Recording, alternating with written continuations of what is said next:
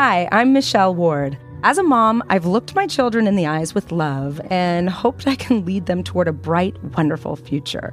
But as a neurocriminologist who's been studying violent crime for the last 20 years, I've also quietly hoped that at the very least, I'm not raising a future serial killer. And if you can relate to that taboo thought, congratulations, you've just found your new favorite podcast. This is How Not to Raise a Serial Killer. Hi, Melita. Welcome back to How Not to Raise a Serial Killer. Hi, Michelle. Thank you for agreeing to do this again. Of course. And Melita's kid is not a potential serial killer, just so we're clear. But Melita's a good friend and likes to come down and help me. So thank you. Of course. So today we're talking about Todd Kohlhepp. What was your reaction when I told you to look him up? Well, okay. So let me start by saying that I am deeply disturbed by all this kind of stuff. I'm not one of those people that love this genre. No? No. So I'm probably not your core audience, but I did look up Todd and I watched some stuff and I was deeply and profoundly disturbed. Welcome to my world. Yeah. How do you sleep at night, Michelle? Bottle of wine. I don't know. No, I compartmentalize this. Well, I watched the movie Seven in high school and sometimes I put my head down at night and I still am jolted You see awake. the head in the box? Yeah. No, it's not that image. Some of the other ones. That one didn't bother me that much. But the head in the box didn't bother you that much? As much as some of the other sins. Oh. But yeah, but that was, decades ago. So they don't leave. You're not that old. They don't leave my head is what I'm trying to say. Yeah, it can be a problem. That can definitely be a problem. If it's not something you can... Actually, I enjoyed doing this a lot more when I didn't have children because it just didn't affect me the way it does now. Yeah. Even though I've always loved children. But okay, so let's talk about Todd. The name Todd, it sounds pretty innocuous, right? It's not like conjuring up images of violence and rage. It's not as bad as Ted. Right. Totally. But it turns out the man behind this actual name is anything but innocuous. The word menace or creep might better describe this serial murderer. But hey, what's in a name, right? On March 7th, 1971, in Fort Lauderdale, Florida, Todd Christopher Samsel was born to Regina Tagg and William Samsel. So Todd's biological parents actually divorced when he was really young. He was 2. And he remained with his mom, Regina.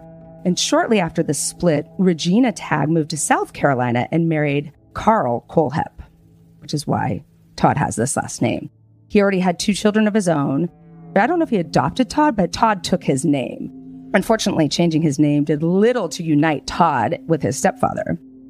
In an interview with journalist Maria Oz, Todd explained that from his perspective, his relationship with his stepfather was quite normal until Carl, that's his stepdad, his 2 biological children were kidnapped by their bio mom. That's what Todd says. What? But somehow those kids got to stay with the kidnapping bio mom. It's curious. Anyway. Florida. According to Todd, that event marked a sinister shift in Carl's personality. He quotes, Carl's attitude was hostile, and that's on a good day. At this point, the Kohlhepp's family dynamic began to change dramatically. Carl had lost his 2 children, and Todd, his siblings.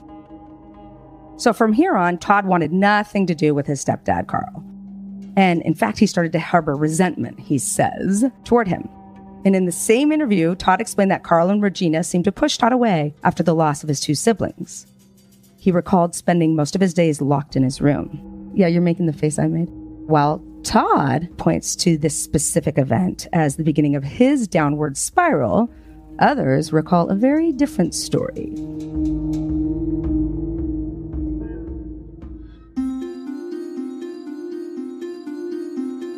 According to most of the adults in his life, anger and vindictiveness were Todd from a very young age, and those were his defining traits. His mother claimed that when Todd was around 15 months old, she became concerned because he had uncontrollable rage and anger. 15 months old can be full of rage, but this was different. Young Todd was known as the neighborhood bully in preschool. he would destroy his little classmates' art projects. So rude. And a few years later, he was kicked out of Boy Scouts. I didn't even know you could get kicked out of Boy Scouts. Not nice, Todd. No. Nice. He's super disruptive. No one wanted to be around him. And it seemed like everybody kind of just passed the buck. But his behavior around other kids his age was always violent. That is how it is reported that he related to his peers. It was just with violence. And animals were not immune to his rage either. Get this. As a child, Todd killed his pet goldfish by pouring bleach into the tank. And then he also shot his neighbor's dog with a BB gun. Oh my God. I'm glad he doesn't live near me. Well, here's the thing. He reported that the bleach was to clean the tank, but someone else reported that he wanted another animal, and his mom's like, no, you can only have one. And he's like, all right.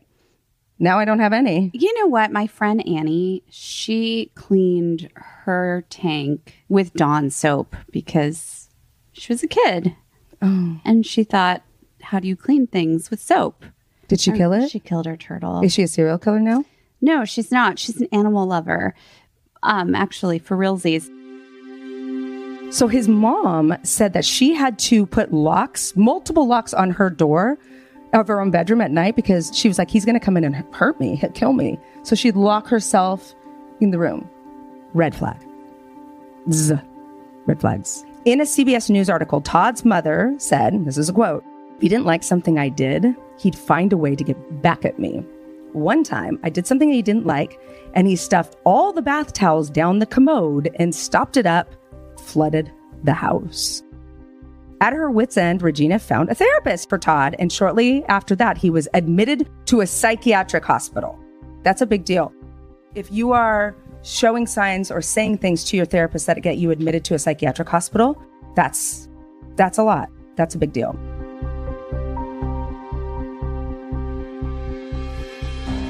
Young Todd's deepest desire was to move out of his mother's house. And this is once he's back from his stint at the psych ward. And he wanted to live with his biological father, who he didn't really know. Time and time again, Regina rejected Todd's request because Todd's father was a bit rough around the edges and not exactly parenting material. Now, remember, he didn't have a relationship with Todd at all. And he let another man pretty much adopt him. So, but that's one of the situations when you're a kid and you're behaving badly. It's never your fault. It's my mom's fault. It's my mom's fault. It's my stepdad's fault. It's going to be magical if I move in with my dad. But it's not, because the problem is Todd.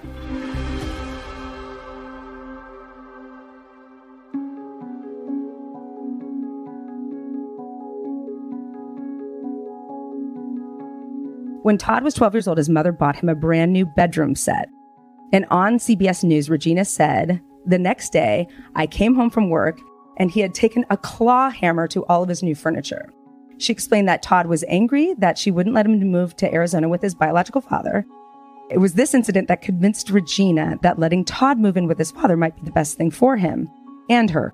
She sends Todd to Arizona to live with his dad for the summer. And Todd enjoyed his time with his father so much that he threatened to kill himself and his mother if he wasn't allowed to live there permanently. So Regina was like, okay. She had no choice, really, at this point. And she's, let him go and hope for the best. Spoiler alert, it wasn't the best. Now living in Arizona, Todd found out that he had a lot in common with his father, William. For example, both loved guns and explosives. Do you see where this is going? The pair bonded over this shared fascination with collecting weapons. William even taught his son how to make bombs. I feel like if your son just got out of a psych hospital, you maybe you find a different hobby. How about soccer? Right. Whittling. Whittling wood? Yeah. No, here, son, here's a gun. Meditating. And yoga. Yeah. No. But in the haze of this picture-perfect father-son relationship, a familiar pattern emerged. Todd became resentful of William. Here's our pattern. He was spending too much time with random women on dates and not enough time with him. Yeah. When Todd demanded that his mother and stepfather take him back, his mother made excuses to extend his stay with William. She's like, you're not coming home. Regina indicated in an interview that she wanted to keep her marriage with Carl intact, and she worried that Todd would tear them apart.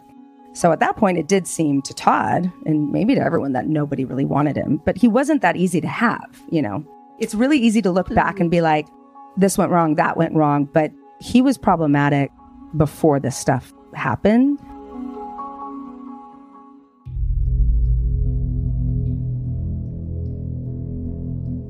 November 25th, 1986 was a fateful day for Todd Kohlhepp and an unsuspecting 14-year-old girl. That night, Todd decided to visit a friend at her house in Tempe. It was right down the street from him. When he arrived, he told the girl that her ex-boyfriend wanted to see her, and this was a boy she still had a crush on, and that he was waiting for her down the street. She didn't seem to buy it, and she refused to leave her house. So Todd skulked around for hours trying to convince this friend to follow him into a dark alley. After several attempts to coerce her out of her home, his demeanor took a dark turn. Todd asked if they could chat in her backyard, and for some reason she complied. She probably thought, okay, what's the harm? I'm in my backyard. She was babysitting her little brother and sister at the time. She opened the back door only to be met with a .22 caliber handgun pointed at her head. Like, this is a kid she knows from the neighborhood. And he's like, come over, come over, come over. Todd then led her down to his father's house. And at one point, this girl grabs the barrel of the gun. She's brave. And he shoots it. He fires the gun, but it misfired. She would have been dead. Todd proceeded to restrain her, duct taped her mouth, and raped her. The girl recalls being absolutely terrified. She had never undressed in front of anybody before. Todd held a knife to her throat while he sodomized her, and she bravely told him, "You are so dumb, you don't even know where to put it." Wow. Meanwhile, this young woman, this young girl, 14-year-old, her little brother, who she'd left home alone, called the cops. So Todd sees the lights, and he realizes what has happened, that the police have been notified. And she makes this promise that she would not tell the police what had just happened to her. And she gets him to believe it. She's super coercive. He did not believe it right away. But she's like, look, I'm not going to tell anybody. No one's going to believe me. I'm not going to do anything. And he says, if you tell them, I will kill you and your little brother and sister, who were 6 and 3 at the time. So then this gentleman walks her home. She goes into the back of her house. The cops are all in the front. The girl tells Todd that she's going to tell the police that they were out looking for a dog, a lost dog. But her father looked at her and was like, what's wrong? What happened? He saw right through the lie. Good dad. Mm-hmm. Okay. So the officers were informed of what had happened and what took place at Todd's home. And then, of course, they walked over there and they knocked on the door. And an officer recalls Todd said, well, how much time am I going to get for this? No remorse, no guilt, no concern, just how's this going to affect me? When the juvenile probation officer recommended he be tried as an adult, Todd accepted a plea deal that would dismiss the sexual assault charge, but still require him to register as a sex offender. Oh. Huh. Raping a 14-year-old girl? Yeah, this is how things have progressed and changed. They have not. Mm-mm. Okay. Todd was given 15 years without the possibility of parole on January 19, 1987, with stern commentary from the presiding judge. Stern. Oh, please stop raping children. Soon after his arrest, Todd was diagnosed with borderline personality disorder. See, this borderline personality disorder, they slap it on anytime someone tries to kill themselves. It sounds kind of blanket, huh? Mm-hmm. I'm noticing a lot of it. But he also has an above average IQ of 118. His psychiatric evaluation also showed signs of shocking emotional disturbance, but not psychosis. So that means he's obviously like emotionally disturbed, as we can see with rage and anger. But he's not psychotic. He's not hearing voices. People in his head aren't telling him to do this. He's not seeing things that aren't there. So that's an important distinction because he knows right from wrong. Okay. When asked in this evaluation why he raped an innocent girl, he said he was angry at his dad. I've been angry at my parents before. I feel like I just, went into my room.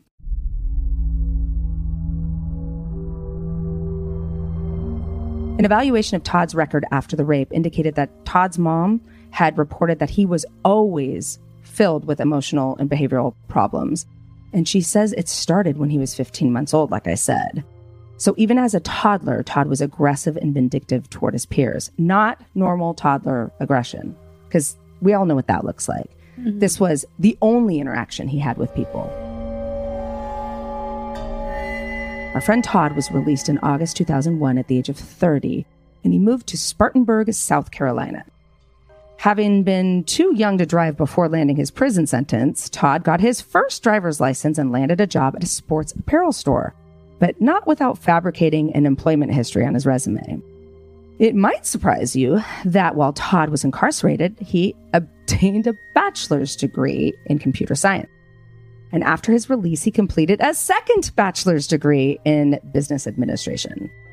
In 2006, Todd became a real estate agent and owned numerous properties. He even got his pilot's license. What? Listen, serial killers need hobbies too. Here's the thing with guys like Todd. They get what they want. They're goal-driven. He set his mind to it. Okay. He's probably not telling people on the first date that I was in a psych ward and prison, but I swear to God, I got a lot of properties and I've got a great future.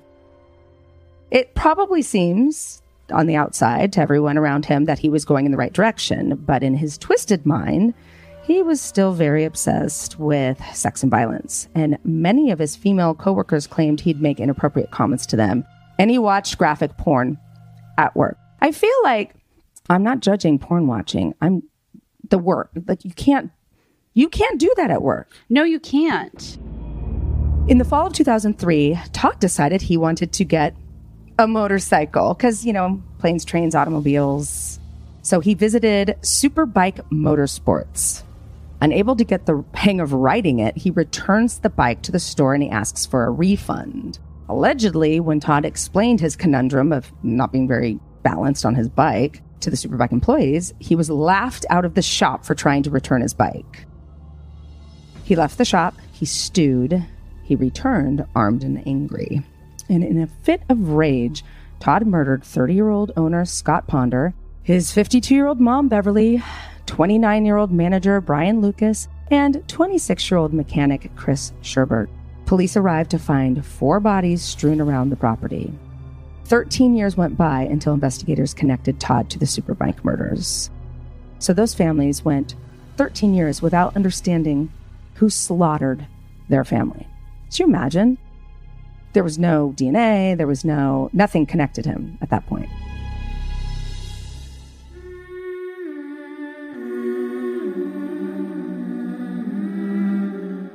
If you've listened to my podcast for more than 10 minutes, you know how I feel about the importance of balanced nutrition and key nutrients in your diet. Take your omega-3s, people. It is no secret that addressing nutrient gaps in your diet is essential for your mental health, and that is why I'm so excited to talk to you about this episode's sponsor, Care Of.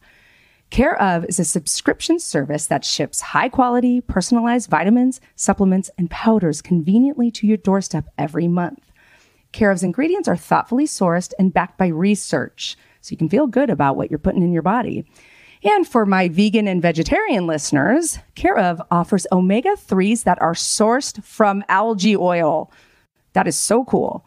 So you can continue your plant-based lifestyle and take care of your brain and feel good about that too. You start by taking a short, in-depth quiz about your lifestyle and health goals for a personalized, doctor-backed recommendation. Again, we all know how much I love research, and this is the place to get your supplements that have been researched. And this takes the guesswork out of the supplements that are best suited for you. Each shipment also comes with a customized pamphlet, which shows you exactly what's in your individual daily packs and why it was recommended specifically for you and your health goals.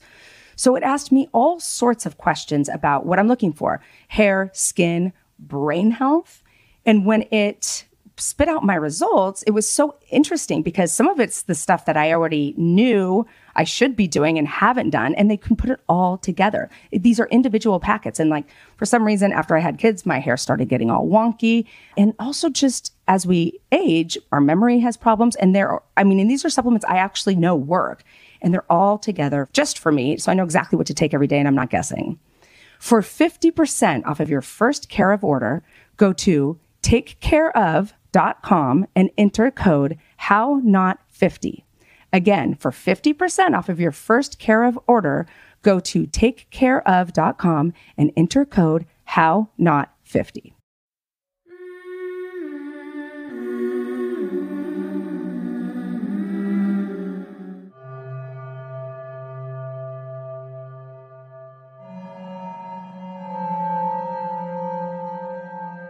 12 years after the Superbike murders, Todd struck again. The next known killing probably occurred in December 2015. Todd tells a different tale of this double murder than, well, everyone else, but that's pretty standard for Todd. His stories are always different. Todd claims that Megan Coxley was frequently down on her luck and often panhandled. According to Todd, he wanted to help her. He's a real altruistic person. He wanted to help her, so he hired her and her husband, Johnny, to do some odd jobs for his real estate company. And he also had a tremendous amount of property, acres and acres and acres. So he constantly did need people to work for him. So that part's not unlikely, but that wasn't his motive. His motive was clear, as he told investigator Maria Oz. He honestly thought he would probably get some sex out of it for helping her. He literally said that, straight-faced. Then one day, according to Todd, Johnny pulled a knife and attempted to rob him. That doesn't make any sense, but Todd doesn't care. Todd accordingly acted in self-defense and shot Johnny. He then restrained Megan. I've seen this thing I'm about to describe. He kept her in a large storage container, like a container that goes on a ship. A shipping container. That's right. Yep. I saw that on my cursory research. At one point, Todd says he decided to let her go in Tennessee with $4,000, but she couldn't say a word about the murder or kidnapping. Todd recalls that she was initially excited for her offer, restarting her life with this huge sum of money, he says. Yeah. But then, according to Todd, she started acting like a caged animal. He mused that she might have some sort of serious chemical imbalance. So she's the one with the problem, Todd. Right. The one you've locked up. Like a POW. Right. Right. Then he explains that Megan lit a building on fire and it was her or me, so he shot her. Todd said to investigators that this killing really bothered me because it was such needless bullshit. I took the lesser of two evils, in my opinion.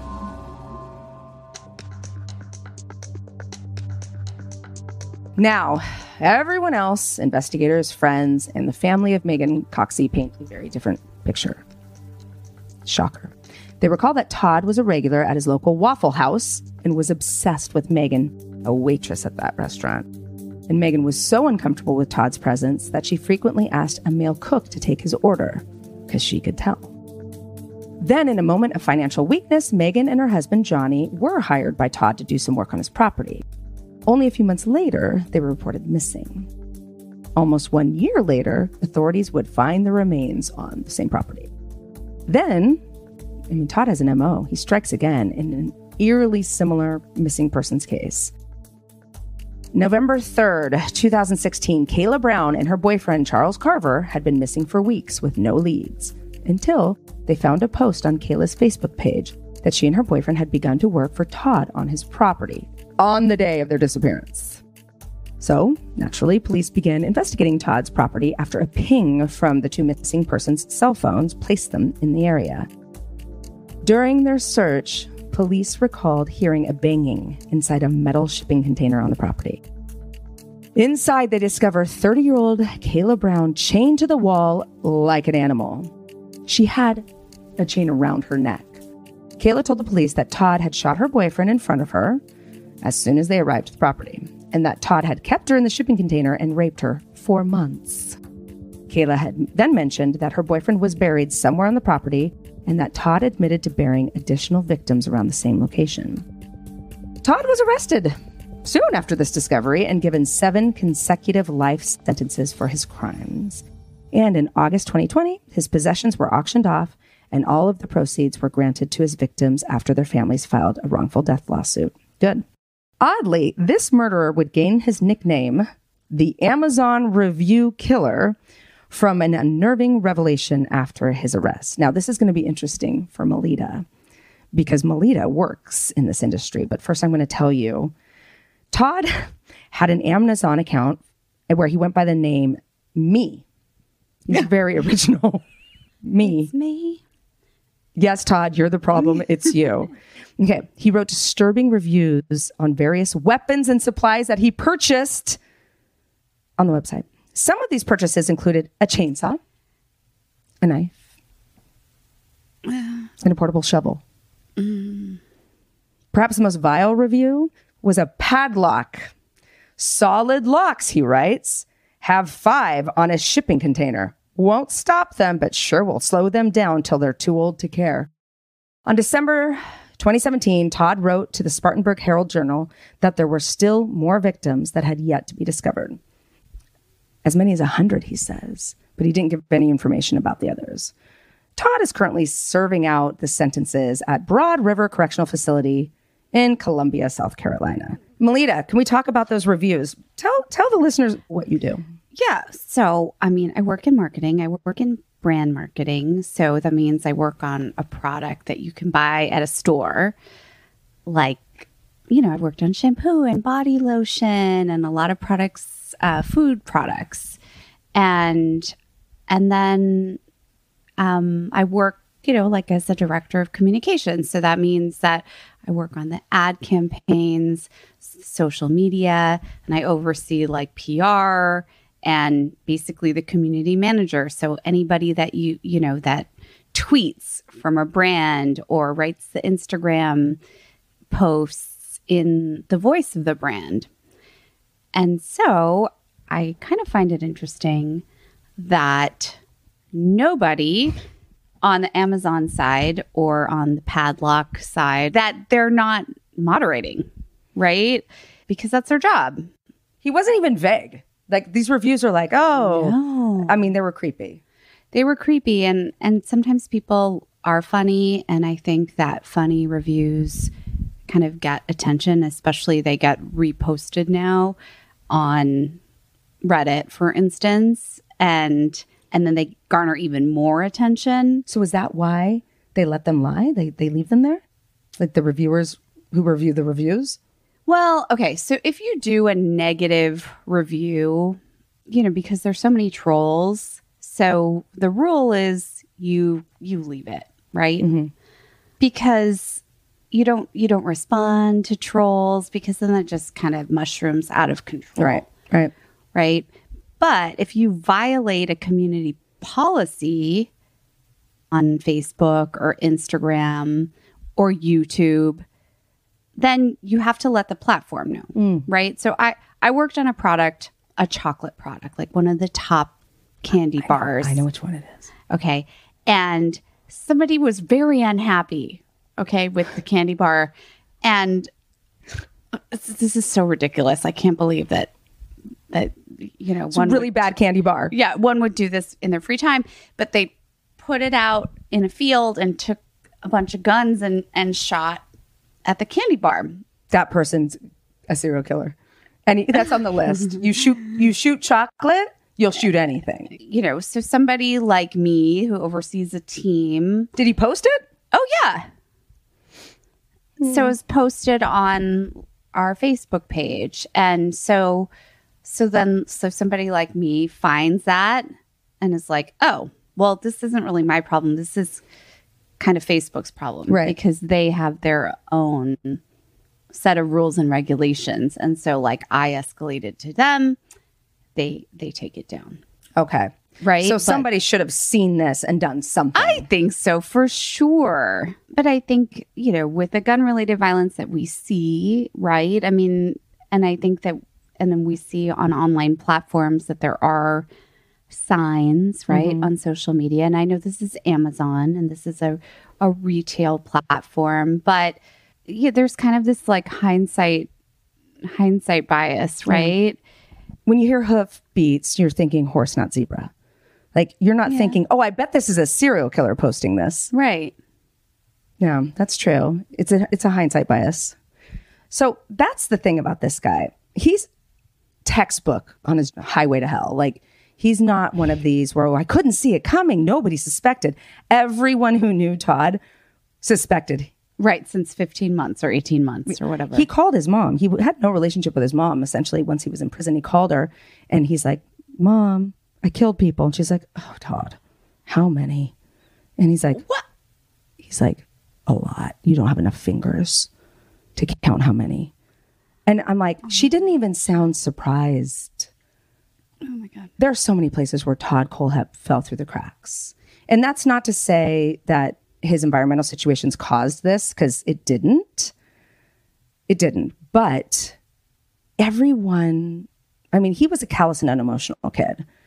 And everyone kicked the can down the street with this kid. It's like his mom and dad can't deal with him. He goes to a psych ward. They let him go. She still can't deal with him. He gets to go to his dad's. His dad can't deal with him. Nobody wants him. In every way they could make this troubled child worse, they did. Now the mom did like seek help. I mean, what is she supposed to do? She sought a therapist. The therapist tried to get the guy help. He went away, and then he comes back and he immediately goes to his dad's. I don't blame the mom. It's just when you have a child who's like this, I would hope that today he would be considered conduct disordered, obviously, but also high on callous and unemotional traits, and that's important. Yeah. That's a trait we see in fledgling psychopaths. So I need to be clear about that. While almost all psychopaths were callous and unemotional as children, most callous and unemotional kids do not necessarily become a psychopath. Okay. So the hallmark of psychopathy is, lack of remorse, lack of guilt, blunted affect, low emotions, all of that. And they look like that as kids. They don't care. Like, they laugh when their family members get hurt. They don't, like, someone can die. They couldn't care less. They hurt their own pets. They don't have the normal emotions. And they also don't read cues well. Not saying they're on the spectrum, autism spectrum. It's not that. But their emotions are all pretty blunted.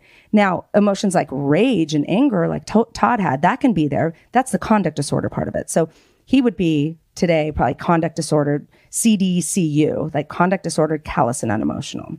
So it's understood in the research and clinical communities that people with psychopathic traits are very sensitive to rewards and immune to punishments. So putting them in juvenile hall, taking away their phone, taking away their bikes, it doesn't work on these kids. It just does not work on kids who end up being psychopaths, on kids who are high on callous and unemotional traits as they are measured. That doesn't work. And it's so frustrating because they are the kids you want to punish the most because they're so bad, but it just doesn't work. Punishments don't work. Specifically, they're more motivated by rewards than the average person. Okay. So we all want what we want, but most of us can delay the gratification or can understand that we might not get everything we want. For a psychopath, they can't do that. They can't wait. They might be able to wait, but they're not accepting that they can't have what they want. So they want what they want right now, and they just don't have much regard for the consequences that can come with getting what they want. So, he did whatever he had to do to get the pet he wanted. He killed his goldfish, right, according to some, to get a gerbil. He did whatever it took to get sex. I mean, he literally says he went over there to get that girl, not because he was mad at his dad. He now says he wanted sex. He did whatever he needed to do to sell real estate. He lied about his jobs, lied about who he was, lied about his past, and didn't tell anyone he was a sex offender. Suffice it to say, there are a ton of studies showing that these kids who look a lot like little psychopaths do much better in programs or treatment or parenting where it is structured and it's reward-based. But in general, I think they're discovering that softer discipline and more structured reward systems are what's working best for everybody. Okay. But for these kids, it's the only thing, and it works better on them than it does other kids. Okay. And there's a reason. You ready for this? I'm ready. Turns out, shocking, it turns out that there are a couple of brain areas that are related to reward seeking and impulsive behavior. And they are structurally different in the psychopath than they are in other people. Today, I'm going to focus on the striatum. Now, this is cool. The striatum it's a critical component for the motor and reward systems, and it's part of the basal ganglia. It's a very interesting structure. It doesn't really matter what it does, but it's well replicated that it is related to the whole, not only just seeking the reward, but the impulsivity that we see surrounding it. It's also related to repeated actions associated with seeking the reward. So it's not just reward seeking, but it's like doing the thing, gambling, that kind of a thing, like the thing you need to do to get the reward. Plus, here's a kicker. It's related to enhanced learning from reward stimuli. So the study I was going to tell you about, which was from one of my mentors when he came to USC, when you're a young professor, research professor, you don't have, it wasn't even, he was new. It's right after his postdoc. You don't have a lot of money. You do everything on a shoestring budget. So he just borrowed a bunch of juvenile offenders from Eagle Rock, and they did like a card game that had a reward system to it. Not only did the ones with the psychopathic traits do better, like more, they were more upset if they lost, they were happier if they won, but they learned the game better. They learned it quicker. And that's the striatum is related to enhanced learning from reward stimuli.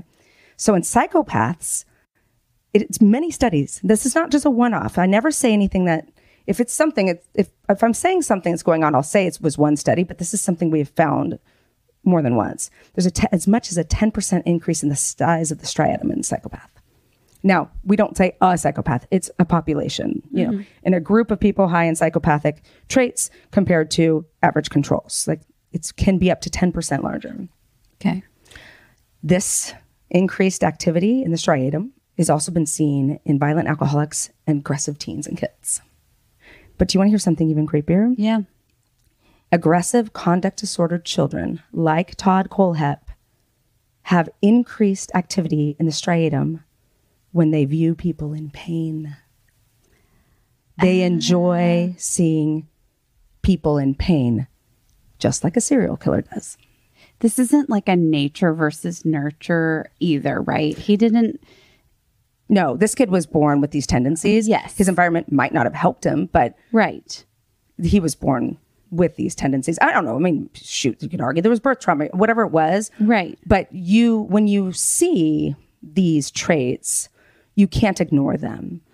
And especially when they're pervasive over time. And studies have shown that, you know, we're going to put a link up. There's all sorts of programs that you can take a kid like this to, even when they're really young. All sorts of them, but who knows which work. So there's a study, an NIH published study, looking at meta-analysis of all of these different programs for these young kids. And it actually ranked them based on their success rate. I mean, of course, it doesn't follow them longitudinally. We don't know if they become criminals later, but we do know a couple years later, this one's still working, that one's not working. They'll compare them to controls, they'll compare them to other programs. We'll put that up. And one thing that was really interesting about these studies is some of these programs do actually work. They do actually work, but you have to seek it out. You have to go to Google. You have to type in conduct disordered child, troubled child, treatment. And there's inpatient, there's outpatient, there's clinical settings, there's school settings, there's parent focused, there's child focused. There's all sorts of different studies. What they have found is that children who are under 11, the parent programs are most effective. So they're training the parents.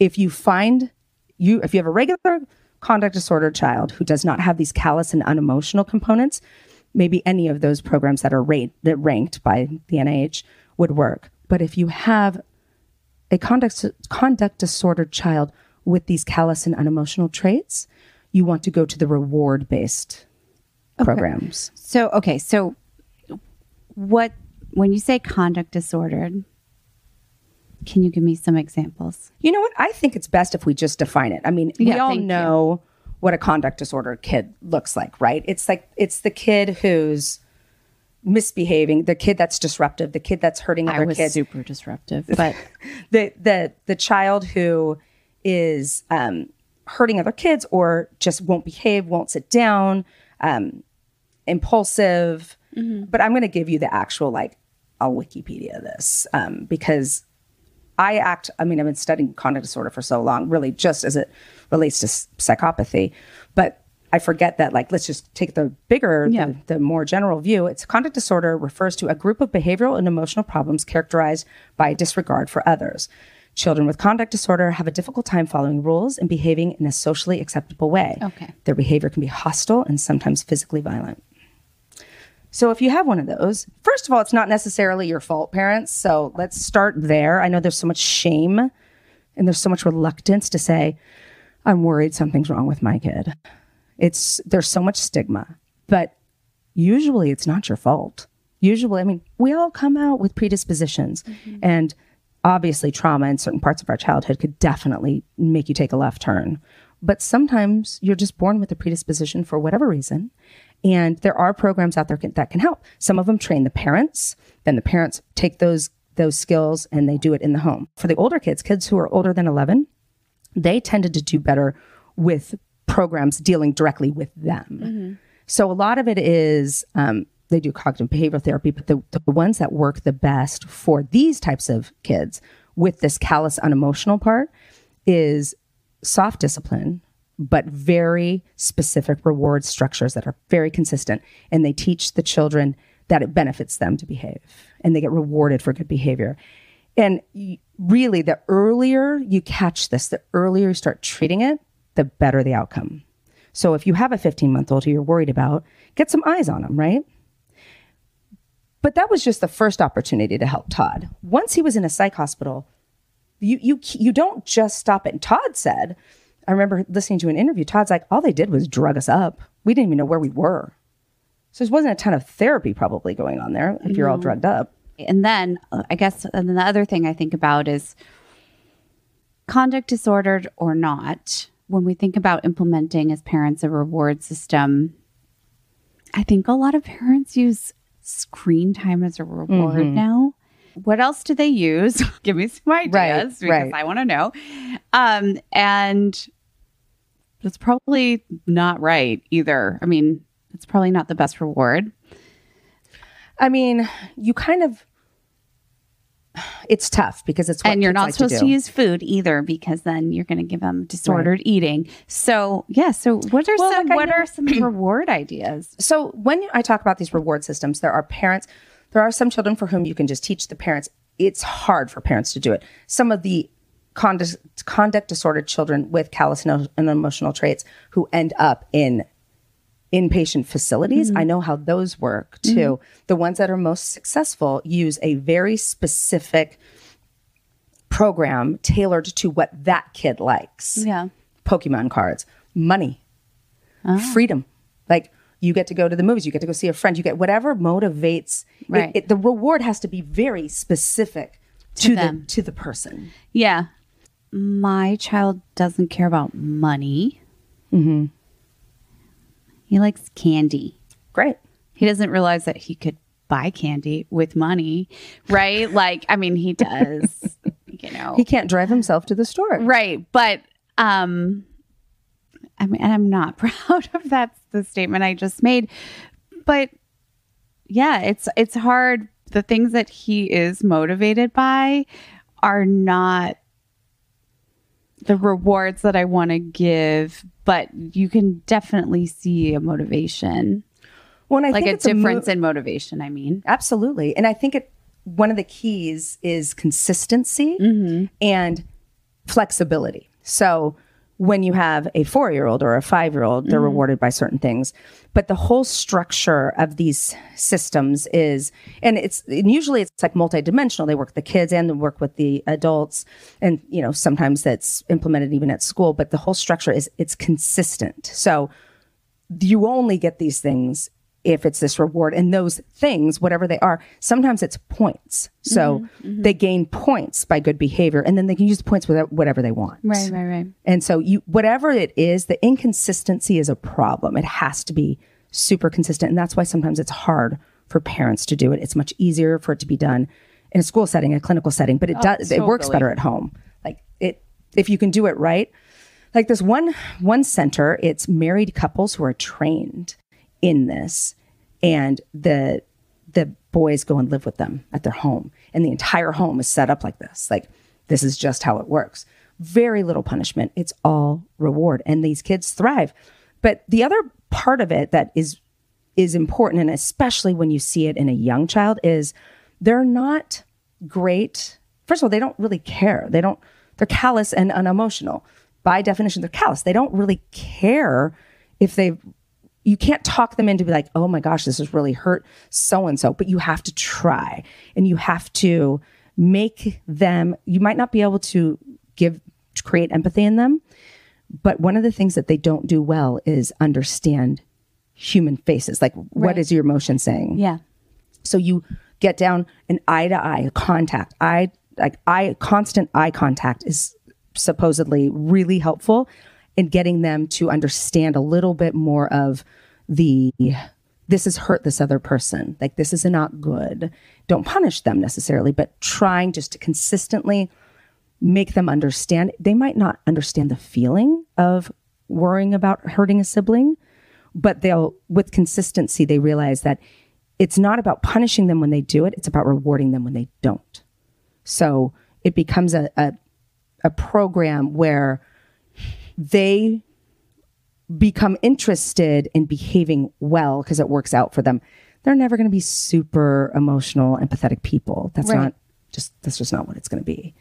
But at least they're not totally unaware of how their behavior affects others, you know? And then just teaching them about, you do this with children on the autism spectrum. You teach them, like, what are ways that you can see how so-and-so is feeling other than words? And you'll have some of these children say, oh, body, like, is he turning away from you? Is he crying? You know, does he look scared?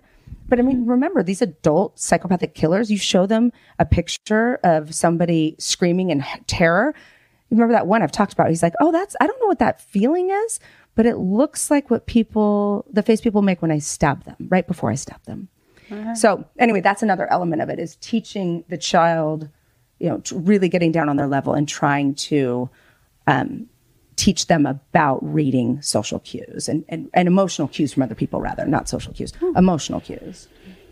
You know, so when he's looking at that 14-year-old and seeing fear on her face, I doubt it even registered for him. I doubt it was even. I wonder if when she shamed him, that worked. That was a pretty good burn. It was a pretty good burn. For a 14-year-old girl, I mean. Yeah. Also, he almost just shot you in the face. So I feel like. Yeah, and she had the wherewithal to like. Yeah. And her little brother knew to call the cops. At 6. Yeah. I know. That story is particularly. Strong family. And that's the thing. Like, it seems like everywhere. Okay, so great. Todd Kohlhepp gets out of prison and he's not out on parole. I guess he did his whole sentence.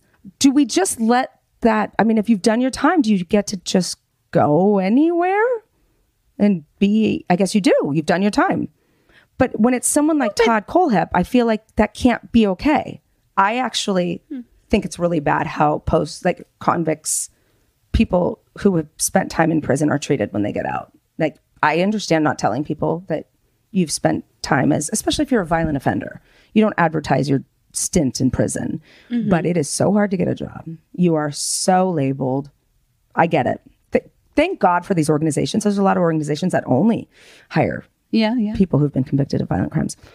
Good for them. Once you do your time, you should be able to lead a relatively normal life, with the exception that if your entire life has been peppered with violence against other humans, I don't think you can go without some oversight. Also, how do you work at a sports authority, or I don't know which store it was because you didn't say, equivalent, get enough money to buy property? I think what he did is he sold real estate and was super successful. He had one of the most successful, it was like a big company. He had people working for him, realtors working for him. But no, again, like even realtors have a code of ethics. Like no background checks there either. And he didn't even use a pen name. No, his company was called Todd Kohlhepp and Associates, like so TKA. He used his real name, the one he was convicted. This guy's nothing if he's not bold. Yeah. But P.S. it worked. If he hadn't started killing people. And then he goes as me too on me on Amazon. I wonder how they even figured that out. Like, I mean, that is very bold, like hiding in plain sight again. Yeah. You put the letters in the mailbox. Right. But I think it's really important for parents. There's no harm. If your kid's a little different, a little aggressive, doesn't really care about hurting other people, there's no harm in implementing these strategies, getting help now. It's not like they're going to immediately medicate your child. They're not going to take your child away. That's a huge fear people have, that someone's going to take my child away. They're not going to take your child away. But if you can, it's like physical therapy or occupational therapy. If your child's not walking, you start that. Any developmental delays, when you start it earlier, the earlier you started, the better outcome. It's the same with this. The earlier you start implementing treatment, the better off the outcome, the better off the child is. And I think that's the big message here is I'm not saying he was going to, become Mr. Rogers. As I said, he's just not, this is the only shot you have. Right. Well, Melita, thank you so much for doing this again. You're a good friend and you're a good mom. Oh, thanks, Michelle. So are you. You're also really smart, and that's really helpful. So I can bounce things off of you and get good ideas. So this has been another episode of How Not to Raise a Little Serial Killer. Thank you, and we'll see you again soon. How Not to Raise a Serial Killer is a Cloud 10 media production, executive produced by me, Dr. Michelle Ward, and Sim Sarna. Our editor is Emily Crane. Our music was created by Josh Cook, with artwork provided by Brian Stefanik. Follow us on Instagram at How Not to Raise a Serial Killer, and on TikTok and Twitter at Hentrask. That's at HNTRASK. If you like our show, do me a favor and rate and review us on Apple Podcast, Spotify, or wherever you get your podcasts. After all, if more people know about the show, maybe fewer kids will turn into serial killers. Who knows? Thanks so much for listening. See you next week.